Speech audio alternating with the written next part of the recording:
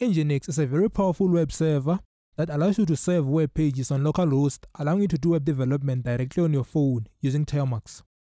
In this video, we'll look at how to install the NGINX RTMP server on termux and how to effectively use it. Before we begin, please like the video, subscribe to the channel, and hit the bell to stay updated with more tutorials.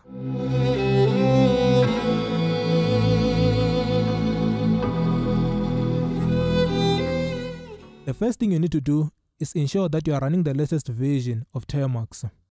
Currently, the latest version of termux is version 0.118.1.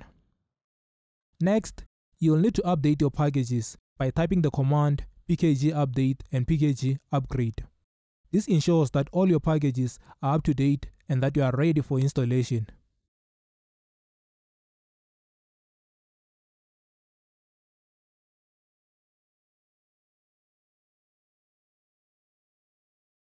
Next, we are going to install NGINX using the command pkg install NGINX.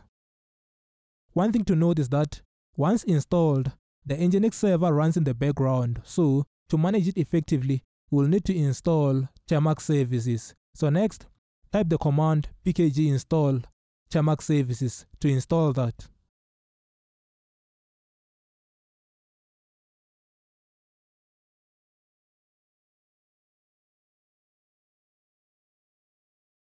Once that is installed, we can start the NGINX server by typing the following: service up NGINX. This command will launch the server and serve our web page on localhost. To view the page, open your browser and navigate to http localhost 8080. Here, you are going to see the default NGINX welcome page. To customize this page, you'll need to return to termux. Then navigate to the directory containing the index.html file. I'll paste this in the description down below or in the pinned comment so that you can copy and paste it.